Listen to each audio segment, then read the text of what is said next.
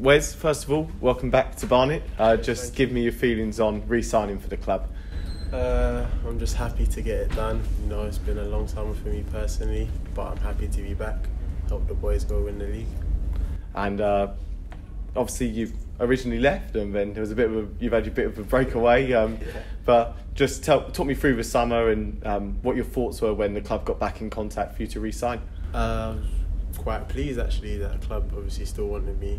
Obviously some things happened, and so as soon as they told me they wanted me back, I just came back straight away.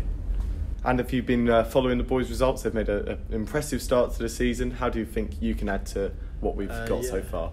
Yeah, I've been talking to the boys, keeping up, following. Only one loss so far this season, which is good. Obviously we want to improve, so just happy coming back to help the boys.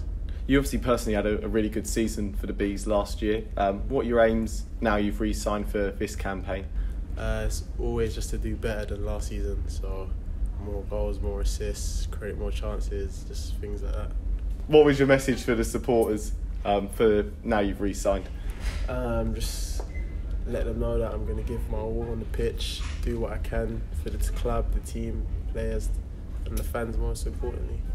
And finally, what do you think the long-term goal for the team is this year? Obviously promotion is what the fans will want and what the chairman and Darren will want. Yeah. Do you think that's what we've got to be aiming for this year? Yeah, 100%. I feel like together this season we're like more together as a squad, and we all believe that we can go up, so I don't see why that shouldn't happen.